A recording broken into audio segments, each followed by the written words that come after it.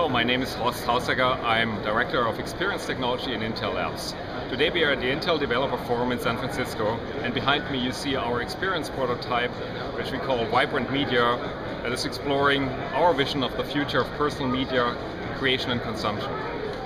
Up until now, the capture of photos and videos still operated under the same paradigms that have been around since the beginning of photography and videography.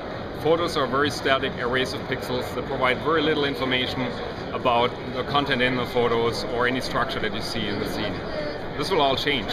New camera technologies are coming along that provide much richer data sets coming out of the camera, and together with new image processing and computer vision algorithms allow to extract rich metadata sets that give a lot of information and provide a wealth of information about the location of photos, the structure, 3D geometry in the scene, and the content that you see in photos.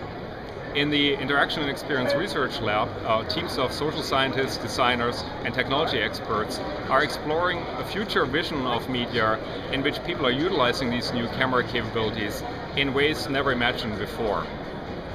What we envision is that media consumption will be a much more interactive process. It will require compute cycles at consumption time.